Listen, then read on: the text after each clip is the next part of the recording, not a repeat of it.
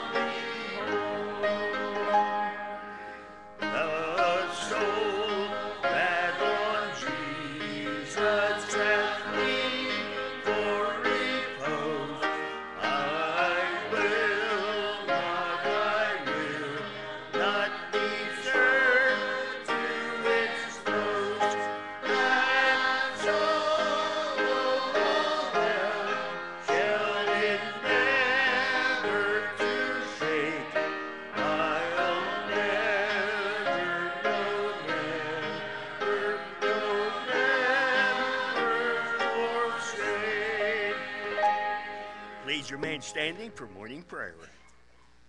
Well, amen. It's good to see you here. God bless you for being here this morning. We're looking forward to what the Lord has for us in this hour. I trust you'll pray with me as I pray in just a moment that God would bless in every part of this meeting, the singing, the giving, the preaching, that He would get great glory and honor from everything that's said and done. Let's pray together. Lord Jesus, we love you. Thank you for the privilege we have to be in your house this morning. Thank you for, Lord, allowing us the safety to be here and the health and strength to be here. Lord, I pray as we enter into this service, we thank you for what we just sang, the truth of that hymn. And Lord, we know that we have a wonderful, firm foundation in you, that nothing can shake it. Even as that verse said, Lord, even concerning the gates of hell, they cannot move the foundation that we have in thee. We thank you for that. Lord, I pray as we enter into this service that you would guide and direct. Lord, help us to be sensitive to the leading of your Spirit. Speak to hearts. Lord, I pray as the Word of God is preached that you would, Lord, work in each and every heart that's here. It's no accident that you've brought here who you've brought here for this hour. And I pray that you do a great work. If there would be one among us, whether they be in this auditorium, whether they be in other parts of the building with the junior churches that are meeting, that does not know you as Savior, I pray that today would be the day they would trust you and have assurance as they leave here that heaven is their home, that Jesus Christ is their Savior. Lord, I pray for every Christian that's here today. May we, Lord, may you speak to our hearts. May we be encouraged and strengthened, helped. Lord, rebuke us and correct us where necessary, and help us just to be open and responsive to your word. Guide and direct in every part of this meeting, we pray. We ask these things in Jesus' name. Amen. You may be seated.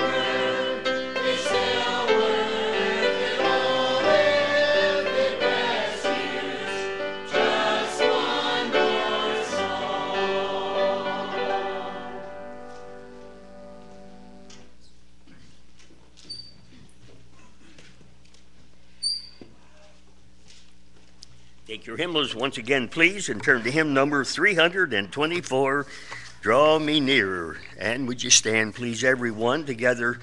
Let us sing all 4 verses of hymn number 324.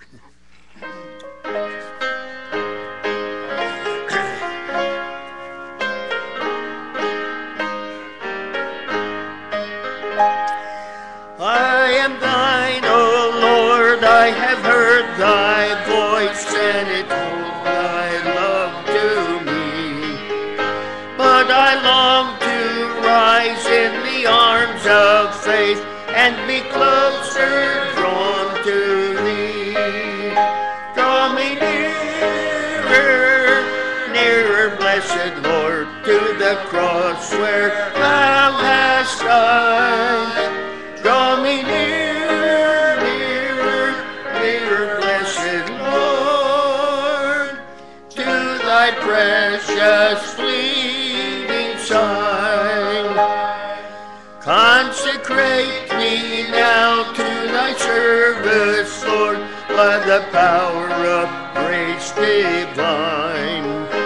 Let my soul look up with a steadfast hope, and my will be lost in thine. Draw me nearer, nearer, nearer, blessed Lord, to the cross where thou hast died.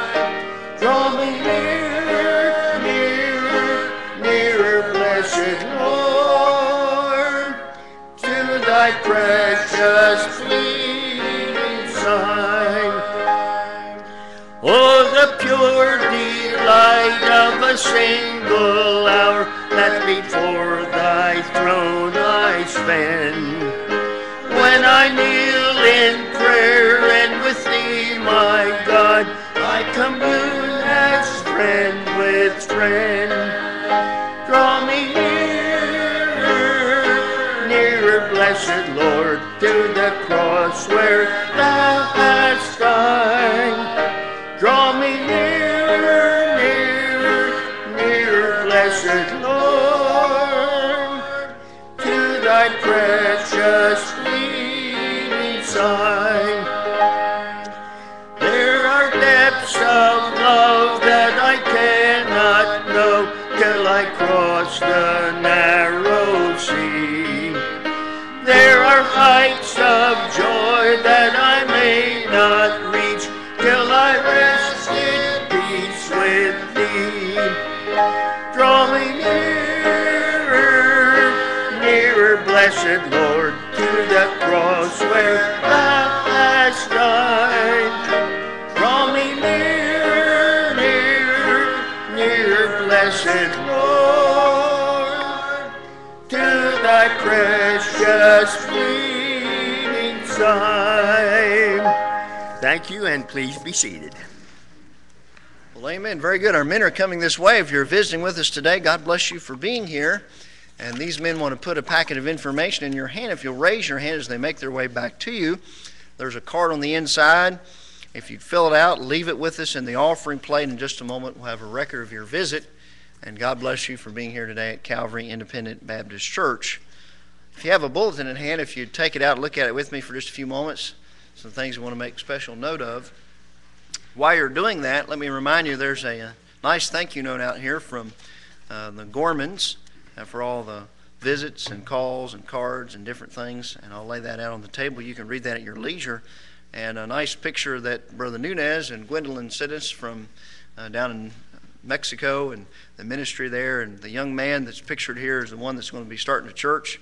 And so I'll lay that out there, and you can read that card and look at that picture at your leisure as well. And then there's a new Sword of the Lord available as well, and I encourage you to pick that up as you exit this morning. Now, if you look at the bulletin, a couple things that I want to remind you of. Senior Saints will be a trip that's planned for this Friday, and leaving at 9:30, returning at 2, going to eat at Hoss's for lunch, up to Elizabethtown College for this exhibit, Manifold Greatness, the Creation, Afterlife, the King James Bible. If you haven't signed up for that, let me encourage you to do so.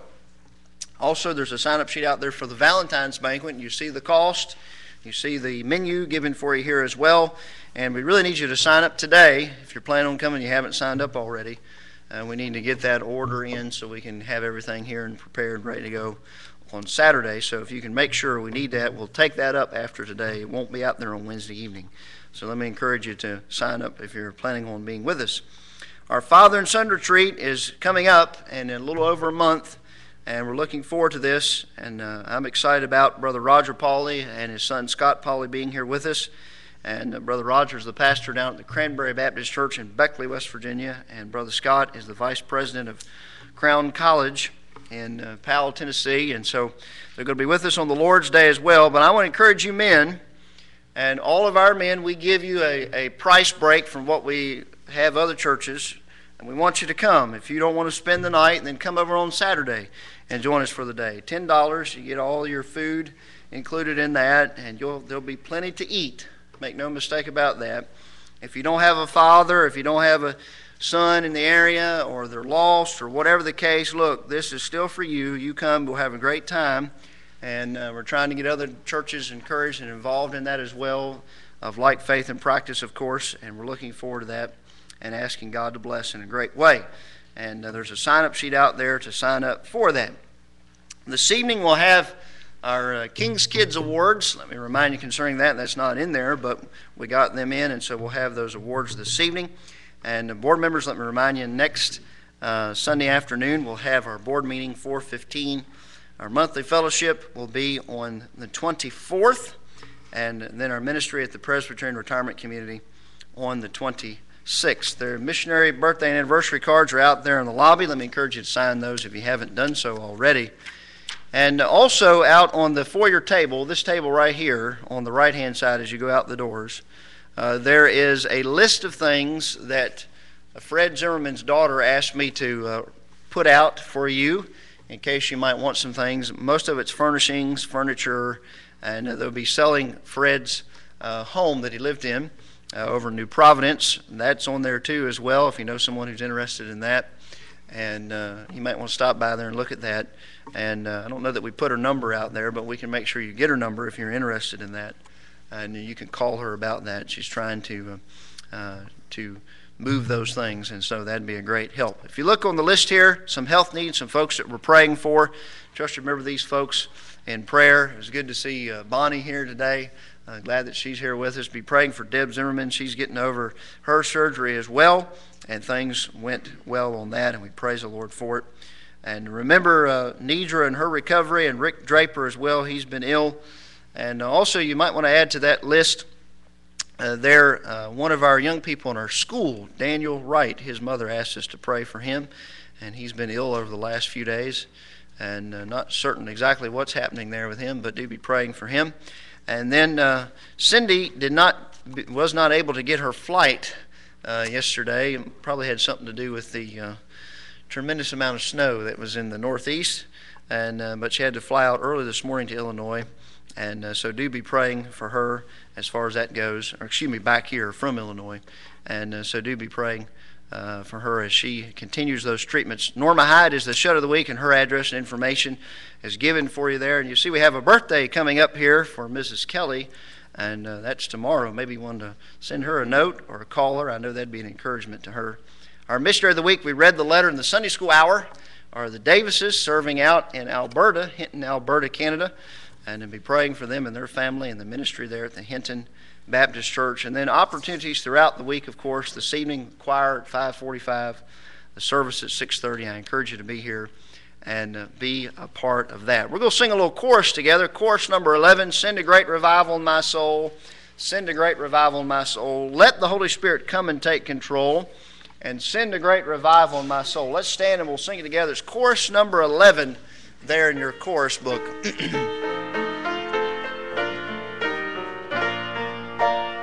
Send a great revival in my soul. Send a great revival in my soul. Let the Holy Spirit come and take control and send a great revival in my soul. Very good. Wendy's going to play it through a little bit there. Greet some of their next to you. Tell them you're glad to see them here this morning.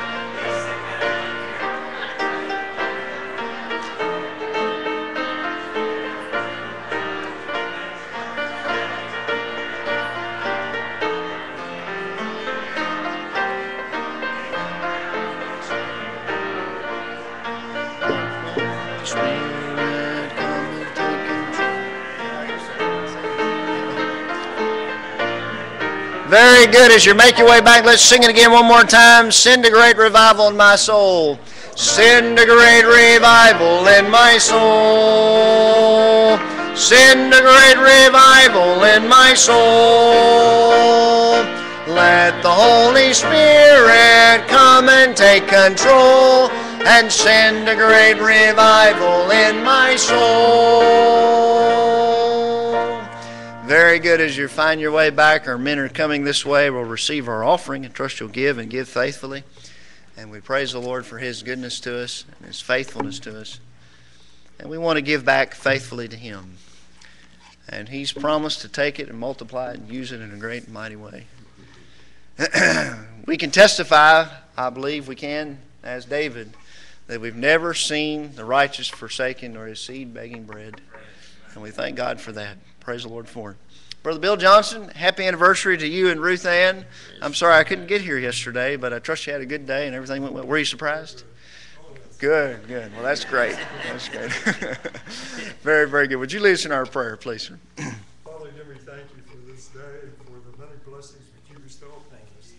Thank you for this place which you have provided for us that we can gather here and worship thee in spirit and in truth. Father, we ask now that you take this money, multiply it, use it in a mighty way for the saving of souls here and around the world. And we ask this in Jesus' matchless name. Amen. Amen.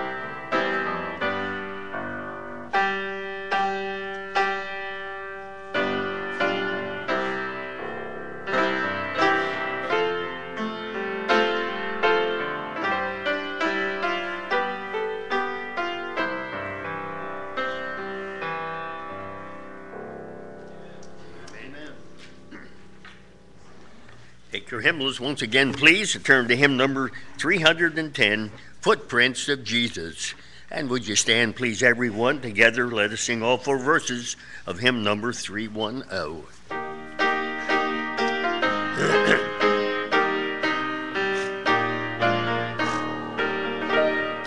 Sweetly, Lord, have we heard thee calling, come follow me. And we see where thy footprints falling lead us to thee. Footprints of Jesus that makes the pathway glow. We will follow the steps go.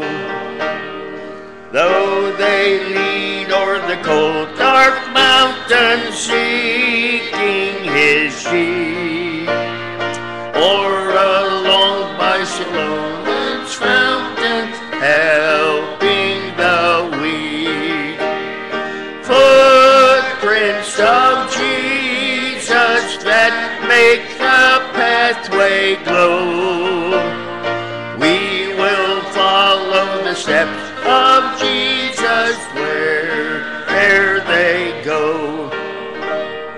If they lead through the temple, holy, preaching the word, or in homes of the poor and lowly, serving the Lord. Footprints of Jesus that make the pathway glow.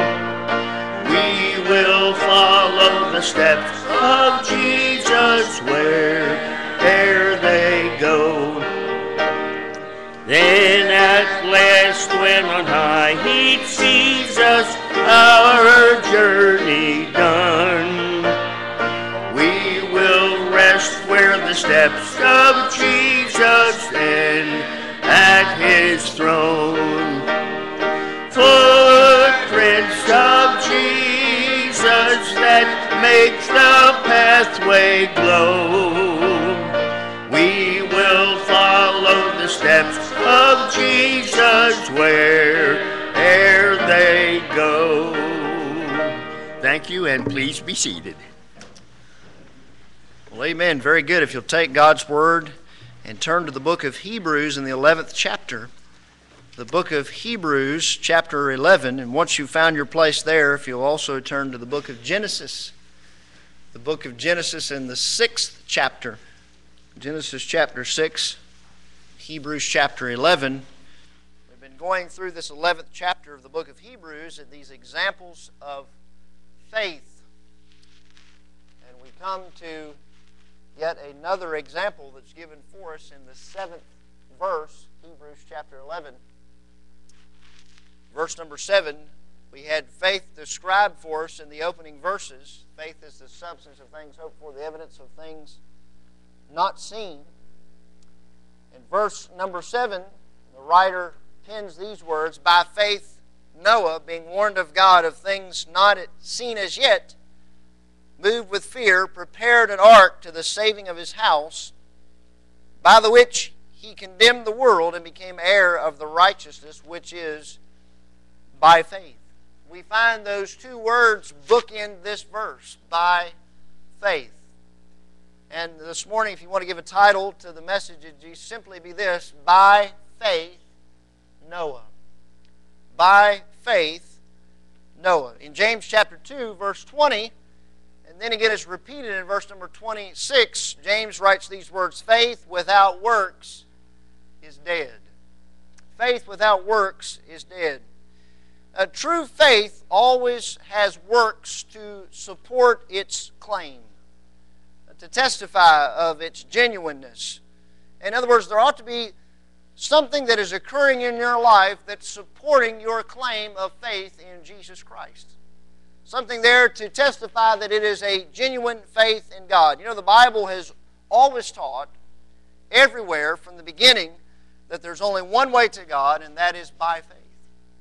It's always taught that all throughout the Scriptures. And the genuineness of my faith and the genuineness of your faith that we proclaim out of our mouth is established in the eyes of those that are looking around us, in the eyes of this world, by what we live out on a daily basis.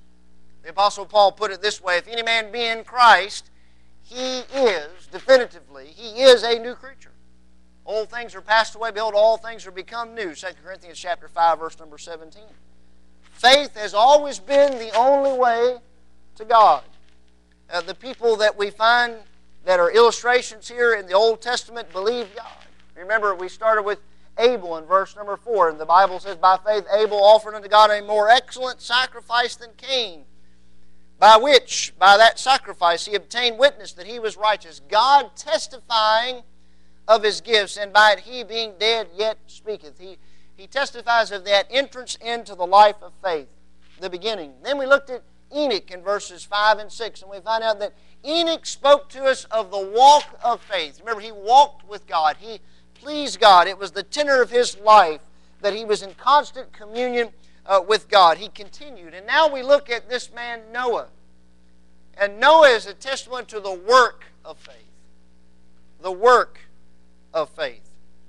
Noah says, I, just like Abel and just like Enoch, I believe God. I believe God.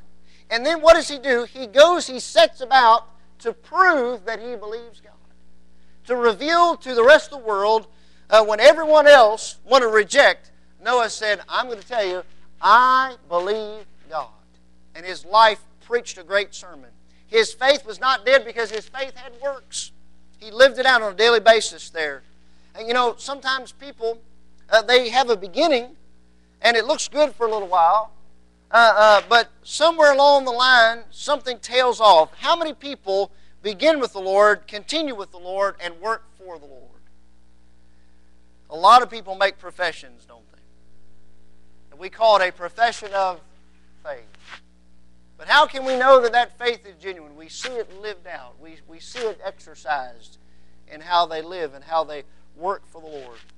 We know that salvation is not by works, but we have been saved unto good works, Paul wrote in Ephesians chapter 2 and verse number 10. Noah believed God to the point, think about it now, he believed God to the point that what he did was very irrational to the world around him.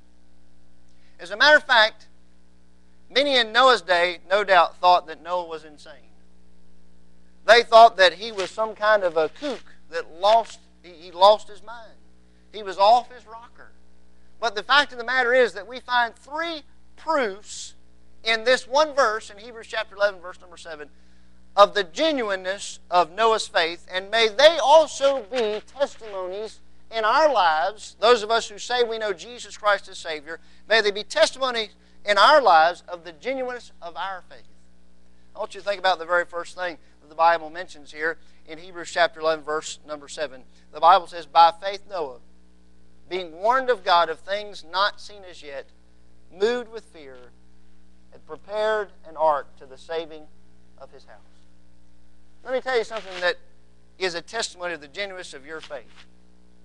It is a testimony when you respond in obedience, number one. When you respond in obedience to God's Word. When you respond in obedience to God's Word. God said to Noah, He said, Noah, I want you to understand something. Judgment is coming. It's assured. God looked over that world and He said, the fact of the matter is they're wicked. Everyone is doing after the evil imagination of their own heart. I'm going to destroy this world which I've created. Noah, I want you to know something. Judgment is coming. I'm going to destroy this world with a flood. You need to build an ark. What do we find that Noah did? By the way, don't think Noah wasn't any more busier than you and I are. Don't think that Noah didn't have all the other things to do in life that you and I have to do. But Noah did this. Noah dropped everything. Miles and miles and miles away from an ocean.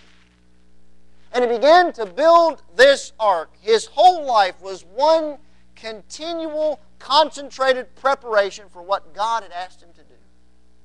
When you think about the testimony of his faith. By the way, you know something? It's no different for you and I. The choice is the same for you and I.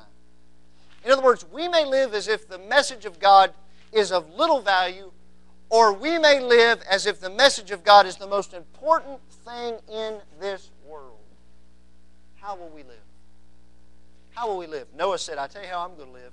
I believe God. And he went and found his axe and began to go to work on those gopher trees to cut them down to make that ark.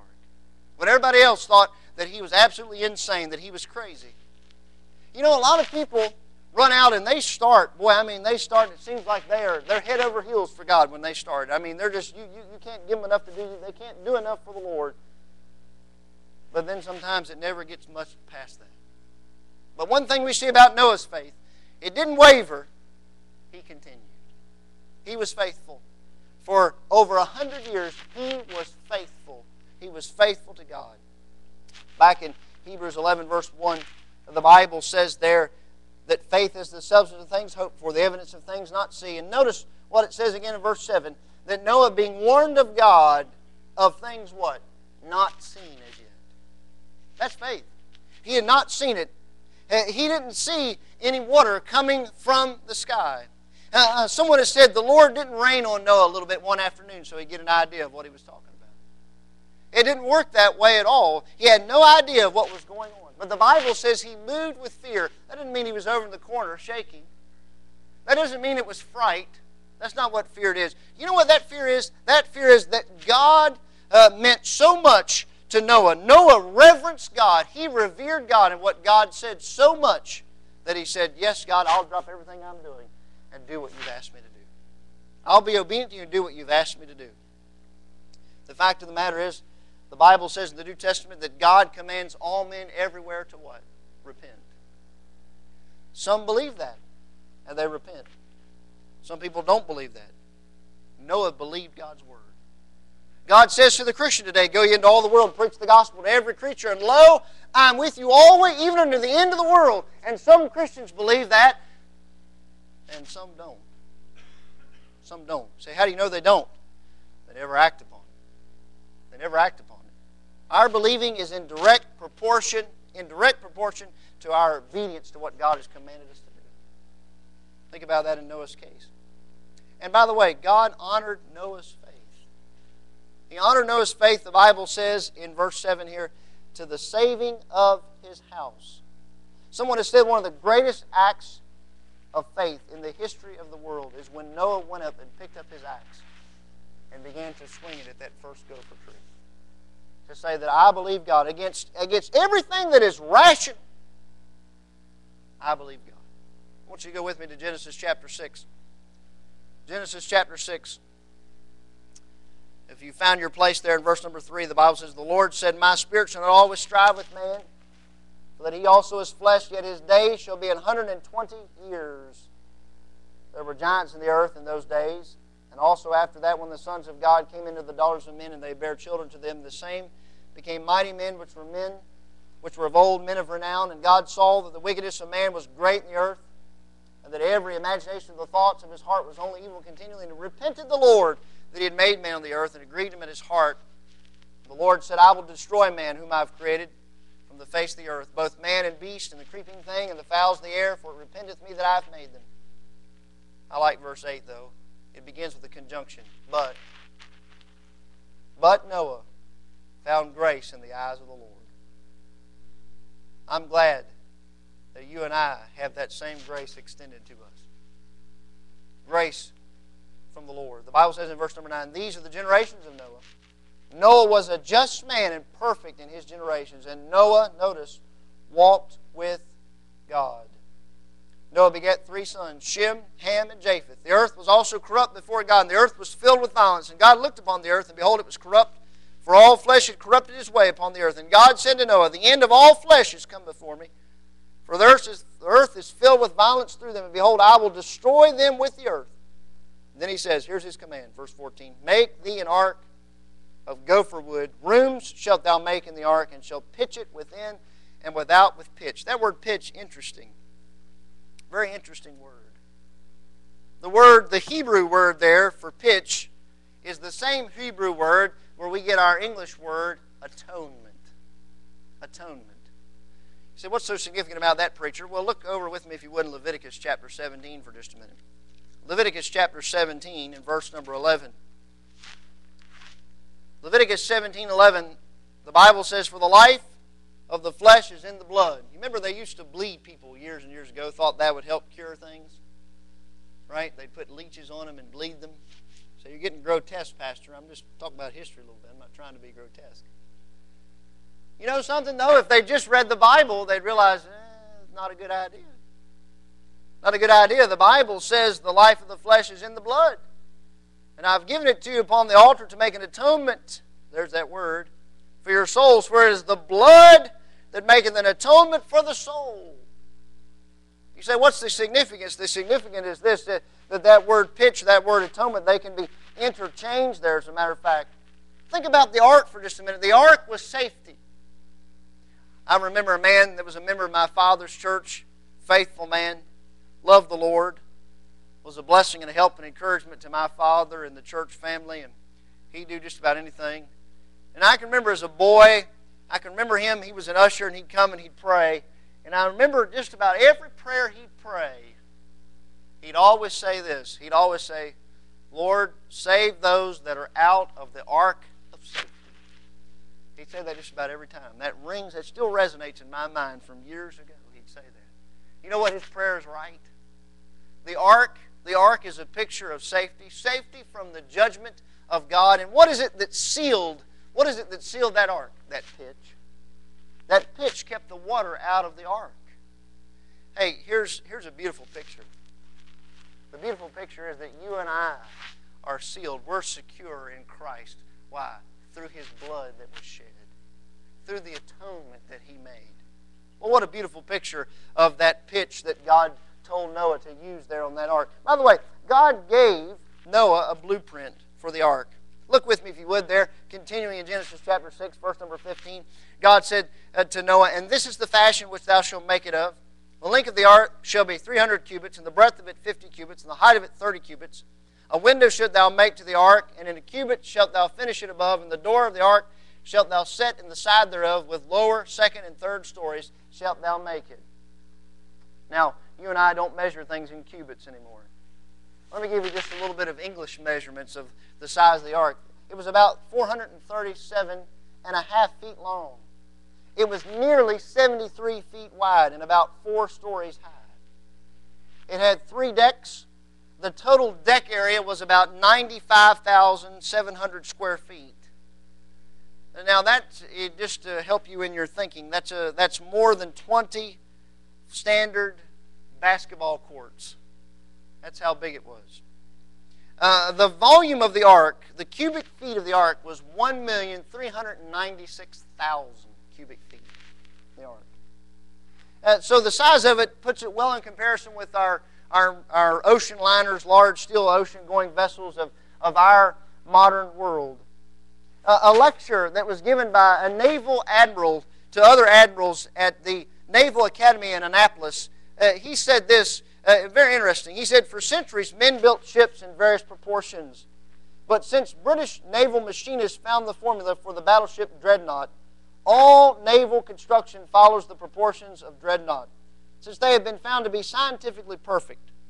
Then he said the proportions of Dreadnought were exactly the same as the ark. Then he told them this: God knows how to build ships. God knows how to do a lot of things, right?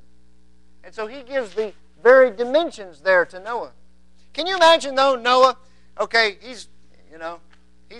has, in all likelihood, very little to no knowledge of ships. He didn't live near bodies of water. And God tells him to build this ark. He doesn't tell him to put a sail on it. He doesn't tell him to build a rudder for it. He doesn't give him any way in which to power the ark. Noah had to expressly trust God. Because once he was in the ark, there was no way to control the ark. In Genesis chapter 6, verse number 17, behold, notice what God's speaking, behold, even I, do bring a flood of waters upon the earth to destroy all flesh, wherein is the breath of life from under heaven, and everything that is in the earth shall die. God tells Noah, He says, I want you to know how it's going to happen. It's going to happen by a flood of waters. I'm going to bring a flood of waters. It's going to rain. Now, for you and I, that's what we call a no-brainer, right? Well, we know what rain is. We understand that. But Noah has absolutely no idea what rain is. Look in Genesis chapter 2 with me for just a minute. Genesis chapter 2.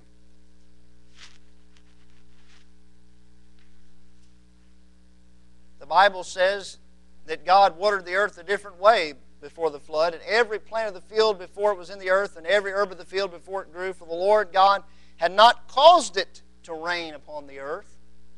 And there was not a man to till the ground, but there went up a mist from the earth and watered the whole face of the ground. And God, when the floods came, the Bible says God broke up the fountains of the deep. The whole atmosphere of the earth changed when the flood occurred. And who in the world was going to expect such a cataclysmic change like that? Noah, I don't think he had any concept in his brain of everything that was going to take place. Rain, it just didn't fit into any category in his mind when God told him how he was going to destroy it. Not only that, in all likelihood, it seemed very unlikely to Noah that God would destroy everything and everyone. And God's judgment seemed such a long way off, 120 years. He could have easily rationalized and thought people would repent by that time. And everywhere he went and everywhere he preached, nobody believed. Nobody returned. Nobody repented. Now, as a preacher, to see absolutely no response, sometimes that's difficult from week to week. But I can't imagine 120 years. 120 years. And, after a while, maybe Noah starts blaming himself. Well, maybe it's me. I mean, I've went over this thing time and time. I don't know how I can make it any plainer, and I just don't know what else to do. And here he is. And can you imagine him out there swinging the hammer and building the ark? And everybody that passed by mocking at him and laughing at him. And then even thinking in his own mind, I mean, if all that water does come, how in the world is this monster of a thing going to float? I just don't understand how it's going to happen. Especially once I get all these, and that's another thing. How in the world are all these animals going to get here? Get all these animals on this thing. But the fact of the matter, against everything, against all of that, he obeyed God. I tell you one thing, it convicts me to think about Noah's faith and my faith. Because you know why? We get so used to what's going on in our world, and we don't want to think anything irrational. Well, we just got to. I don't want to stick out. I don't want to be different. I just kind of got to go along and just be what I ought to be as a citizen of this world, and not get. We get too fanatic about the thing now. Verse number 18. Genesis chapter 6, verse 18. But with thee, God's speaking still, but with thee, he's talking to Noah, will I establish my covenant. Thou shalt come into the ark, thou and thy sons, and thy wife, and thy sons' wives with thee. You know what God's saying? He said, Noah, I want you to know something. You're going to be my man. And listen, Noah, you and I, we're going to go through this together. Well, I'm glad when the problems and the trials and when God asks great things of us, he doesn't expect us to go it alone. He says, I'm going with you. I'll go with you through it, Noah. I'm going to be right there with you. What was the promise? What was the promise based on, by the way? The promise that God gave Noah in verse 18, it was based on what God said, what the Bible says about Noah in verse number 8 of Genesis chapter 6, that Noah found grace in the eyes of the Lord. He was a just man, perfect in his generations. He walked with God. You see, Noah didn't have any grace in and of himself. Can I tell you, there was nothing special about Noah, but there was something very special about the God that Noah had faith in. The Bible says about Noah in Genesis chapter 9, verse 21. This is the sad part about Noah's life. After he came off the ark, that he drank of the wine and was drunken, and he was uncovered within his tent. You see, there wasn't any good thing in Noah. It wasn't about Noah. It was about the God of Noah and the faith that he exercised in the God of Noah. And God extends grace to Noah. The Bible says in verse number 19 of Genesis chapter 6, of every living thing of all flesh, 2 of every sort shalt thou bring into the ark to keep them alive with thee. They shall be male and female, of fowls after their kind, of cattle after their kind, of every creeping thing of the earth after his kind. 2 of every sort shall come unto thee to keep them alive. And take thou unto thee of all food that is eaten, and thou shalt gather it to thee, and it shall be for food for thee and for them. Now, can you imagine the scene? God says that he was going to bring the animals to Noah. Can you imagine? Once it was all ready to go and the animals were going to go in, can you imagine Noah standing at the door? Just waiting. Can you just imagine? What an amazing sight it would have been. Here comes these lions, Go on in there, kitty. Go on in, don't take my hand off as you go by, and all these different types of things. Can you imagine the elephants and all these different types of things going in? You know, it would have been an amazing thing. Wouldn't you like to have been there to just see it? Watch them all walk in? Noah didn't have to call. Noah didn't have to learn any duck calls or whistles or barks or snorts or anything like that. They all just came. What an amazing thing. Hey, there's no other way to explain that but God. There's no other way to explain that but God.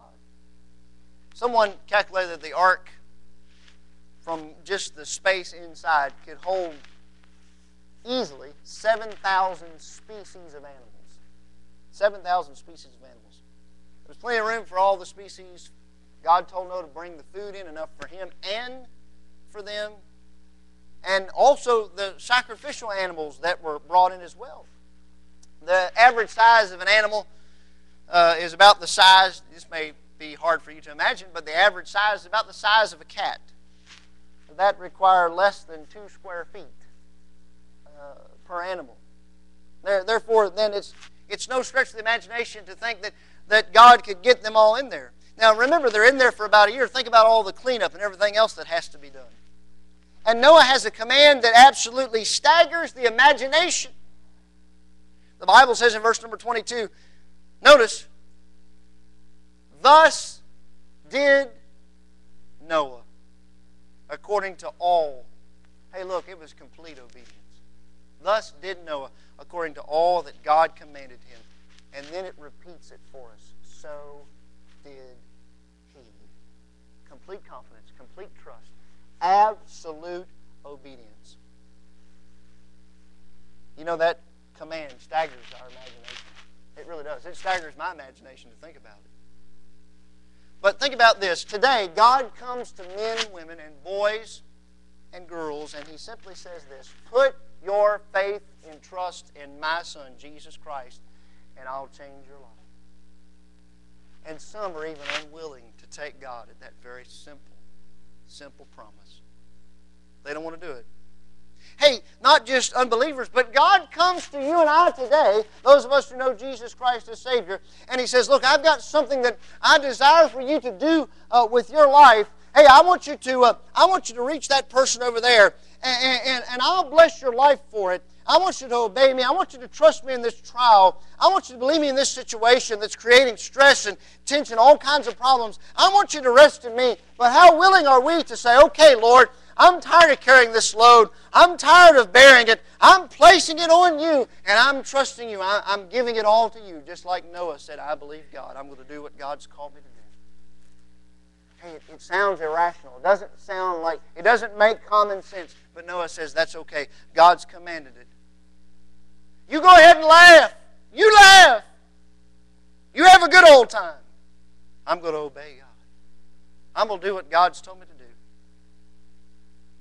You know how small faith we have in measure to what Noah had. How small faith we have. Noah came to God by faith. Noah walked with God by faith. Noah continued with God and worked for God by faith. It staggers the imagination. He believed what God said would happen, happened. I think about how quick I run out of patience. Think about you. How quick we run out of patience with God. I don't know, how long does it last? A week? Does it even last that long? Does it even last that long? Noah stood for God for over 100 years, 120 years. Can you imagine the day when the raindrops started falling? Can you imagine? You know, when the sun was shining and everything looked beautiful outside, Noah looked like the biggest fool who walked the face of the earth. Who in his right mind would build such a thing on dry land, not near any body of water whatsoever? By the way, it's often been the case that men who took God at His word looked like a fool. It's often been the case. By the way, God may ask you to do something. He may ask you to live and do something that seems absolutely irrational. But let me tell you something. It behooves me and it behooves you to obey God. You mark it down. The story is told of a man who wore a sandwich board sign, and on the front of that sign it said this: I'm a fool for Jesus Christ, and people laughed at him. On the back side, on his back, it asked this question: whose fool are you? The truth of the matter is, everybody's someone's fool. Everybody. Listen, I'll be a fool for God and win in the end. I'll be a fool for God and win in the end. What was the ground of Noah's faith, by the way? Can I tell you what the ground of his faith was? It's very simple. What God had told him. The ground of his faith was the Word of God. What is to be the ground of my faith and your faith? The Word of God. Take God at what He says. He said, I believe that what God says is true. I'm going to obey that. I want you to look with me in the Gospels for just a minute. Look in the Gospel of Luke, if you would. Luke chapter 5. Here's a familiar story to us in Luke chapter 5.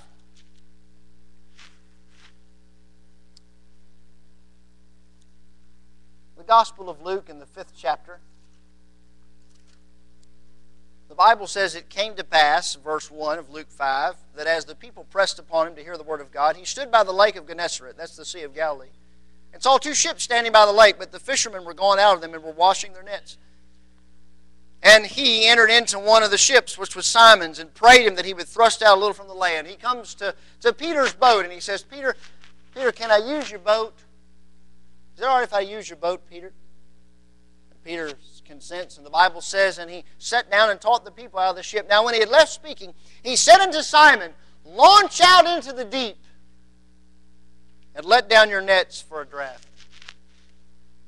Verse 5, and Simon answering said unto him, Master, we've toiled all the night, and have taken nothing. What's he saying? He's saying, hey, I want you to know something, Jesus. We're the fishermen.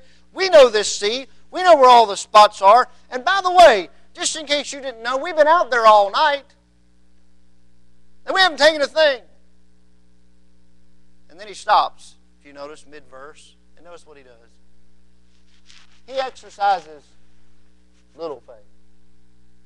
Notice he says, nevertheless at thy word I will let down the net. Jesus said nets, right? Over in verse 4. And he said, I'll let down a net. Okay, Jesus, just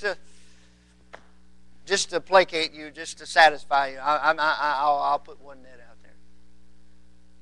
And the Bible says in verse 6, and when they had this done, they enclosed a great multitude of fishes, and their net brake. You know something? Even though Peter's faith was small, God honored his faith. God honored his faith. Noah obeyed back in Genesis chapter 6, even though he couldn't see. He did it, why? Because he believed what God had said. He believed God's word about judgment. He believed God's word about promise, both of those things. He obeyed God to the very letter. He took it all and he did it all. The Bible says twice that he did it there in verse number 22 of Genesis chapter 6. He didn't pick and choose his points of obedience. The Bible says he did it all that God had commanded. Charles Haddon Spurgeon said this, he who does not believe that God will punish sin will not believe that He will pardon it through atoning blood. Okay, what's the point? The point is, here's the point. The point is that people want to believe God about promise, but they don't want to believe God about judgment. Oh yes, God is a good and gracious and loving and merciful God, and thank God for that, and He is. He is. But just because He is those attributes does not discount all of His other attributes. Matter of fact, because He is loving, just, merciful, and gracious, He also hates sin, and He will judge sin. He is also a God who will pour out His wrath upon sin. Mark it down. Spurgeon also went on to say this. He said, I charge you who profess the Lord not to be unbelieving with regard to the terrible threatenings of God to the ungodly. Believe the threat even though it should chill your blood. Believe though nature shrinks from the overwhelming doom. For if you do not believe, the act of disbelieving God at one point will drive you to disbelieve Him upon the other points of revealed truth. Noah believed God. He believed about promise. And he believed about judgment. He believed both. He said, I'm not only going to receive a promise, but the whole world is going to be destroyed. He believed God fully. The first thing that testifies the genuineness of your faith is you respond in obedience to God's word. You respond in obedience to God's word. Let me give you the second thing. He rebuked the world. He rebuked the world. If you look back there in Hebrews chapter 11. Hebrews chapter 11, verse number 7. The Bible says, by faith Noah, being warned of God of things not as yet seen, moved with fear, prepared an ark to the saving of his house. He believed what God said. He responded in obedience to the Word of God. Now, notice, by that, by his obedience, by the which he condemned the world. He was a man of faith in God. And because of that, he was different. He was different than others around him. Do you know Noah was a preacher? He was a preacher of righteousness. By the way, what was his sermon? Look in 2 Peter chapter 2 with me for just a minute. 2 Peter chapter 2. What was Noah's sermon? 2 Peter 2, verse number 4. The Bible says, for if God spared not the angels that sinned, but cast them down to hell, and He did that, right, with the fall of Lucifer, delivered them into chains of darkness to be reserved unto judgment. They haven't got their final judgment, but they will. Verse 5, and spared not the old world, but saved Noah, the eighth person, a preacher of righteousness, bringing in the flood upon the world of the ungodly. What did he preach? The Bible says he was a preacher of righteousness. What was his text? His text was simply this. For over 100 years, his text was being faithful to build the boat that God told him to build. His text was his obedience. His text was just continually doing what God had told him to do. Because with every swing of that hammer, with every plank that he carried, with every bit of pitch that he put on that ark, you know what he was saying? He was screaming, judgment is coming. Judgment is coming. That's what he was saying. Look, year after year after year after year, 10 years turned into 15, turned into 30, turned into 60. Don't you think they became a little indifferent after a while? First they just think, I wish he'd be quiet. Then they think, I think he's off his rocker. And then they think, is he ever going to stop? And he just keeps going and keeps going and keeps going. He preached with his life. Think about the fact that maybe Noah had other people help him build the ark.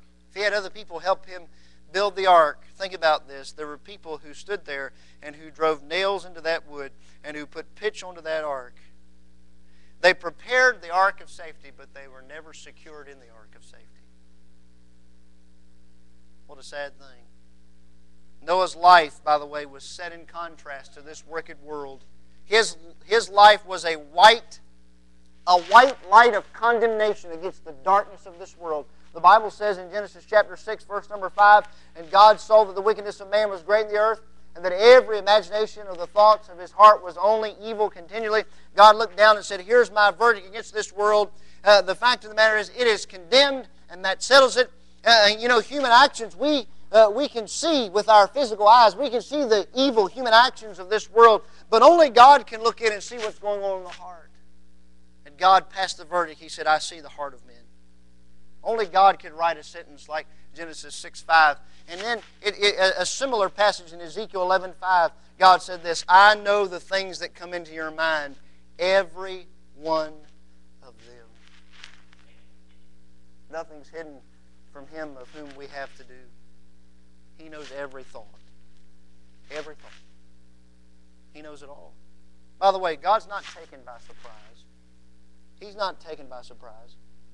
He doesn't change His mind. You read there in Genesis chapter 6, verse 6, it came to pass at the end of 40 days that, in Genesis 6, verse number 6, and it repented the Lord that He had made man on the earth, and it grieved Him at His heart. Now wait a minute, it says, it repented the Lord? What does that mean? I thought God didn't repent. I mean, 1 Samuel 15:29 says, the strength of Israel, talking about God, will not lie nor repent. Why? For He is not a man that He should repent. Well, what is this? Here you have a statement about God in human terms. From a human standpoint, it seems as though God changed His mind. But the fact of the matter is that God did not change His mind. From God's eyes, nothing had changed. But it appeared from a human standpoint that God had changed His plans. We call it, here's a big word. This is a $1 word, maybe a $5 word. An anthropomorphism. That's what we call that. It was only God's justice, not only that was offended in verse number 6 for Him to say such a thing, but notice as well, verse 7, His heart was grieved. The Lord said, I will destroy man whom I have created from the face of the earth, both man and beast, and the creeping thing, and the fowls of the air, for it repenteth me that I have made them. His heart was grieved. I think about that. That's a terrible resolution. Terrible resolution. But God says, because of their sin, I'm coming in destruction. I'm coming in destruction upon that generation. Why? The Bible says in verse number 12, look at verse 12 of Genesis 6, all flesh, the end of the verse, all flesh had corrupted His way upon the earth. God had a divine, He always does, He always has. He has a divine standard. You obey that divine standard and you are what? Blessed. You break that divine standard and you go your own way, the way of Cain. You go your own way and you are what? You are cursed. You can mark it down. That's what God says right here. They had corrupted His way. That means they did what they thought was right in their own eyes, and they corrupted God's way. The shortest definition of sin in the world, someone has said, is 2 words. I will. I will. By the way, before you sit in judgment against God, before you impugn God, before you question God, remember that God gave them every chance, and they went their own way. By the way, He does that for every last person. He gives them every chance. He says, like we talked about in the Sunday school hour, come, repent, come to me. Look, no one will be able, not one person will be able to stand before a holy God and say, I didn't know, there was no way I could understand. No one can do that because He's provided the way. Say, preacher, how do you know that? Hey, in Genesis 3:15, He promised right there, He promised the first human beings on the face of the earth. He said, I'm going to send a Redeemer. You have that wonderful promise I've given to you. You can rest secure in that promise. Obey me, follow me, and you have that promise is given to you. And then we find that Cain goes his own way, and he stands as a testimony on the other side. The way of Cain, the one who turned his back on God. Isaiah 53:6, all we like sheep have gone astray. We have turned everyone, what? To his own way. To his own way. The world was rotten, and God said, I'm going to judge it. Time and time again, you find God telling people throughout the Word of God that He was going to send judgment. By the way, if God doesn't act to destroy this sinful world that you and I live in, then we are without hope. We face an eternity of sinfulness because man cannot bring salvation. Man cannot bring peace. Let me tell you, there's great hope. There's great comfort. There's great joy in the coming of Jesus Christ in judgment. There's great hope in that. You know, I want the world that Jesus Christ has promised. That's what I want. Don't you want that? I want that. God, therefore, is holy and just, and He cannot look upon sin. And by the way, I am grateful to God that through the person of Jesus Christ and His death on Calvary, thank God He's alive forevermore, and my sin is dead in Christ. It's already been taken care of. It's sealed in the blood. Don't ever think for a moment there isn't grace and mercy in the judgment of God. Don't ever think there's not. Barnhouse, the theologian, said this, hell is as much a part of the love story of God as heaven is. But remember this, God's judgment is slow. His judgment is slow. He's very patient. He's very long-suffering. I want you to think about this great illustration. Think about Methuselah. Remember Methuselah, the oldest human being who ever lived? He lived how long? 969 years, right? He was the son of who? Enoch. He was the son of Enoch. Methuselah, we think of his name, we think about a long life. Do you know what his name means? His name means this: when he is dead, it shall be sent. Profound. Very profound, actually. When he is dead, it shall be sent. Enoch's wife gave birth to that boy, and they came in, and they say, we're going to name him Methuselah. And God says, I want you to look at that boy real hard, Enoch. I want you to look down into his eyes, because he is significant. He is very, very significant. You see that baby? As long as that baby lives, this world will endure.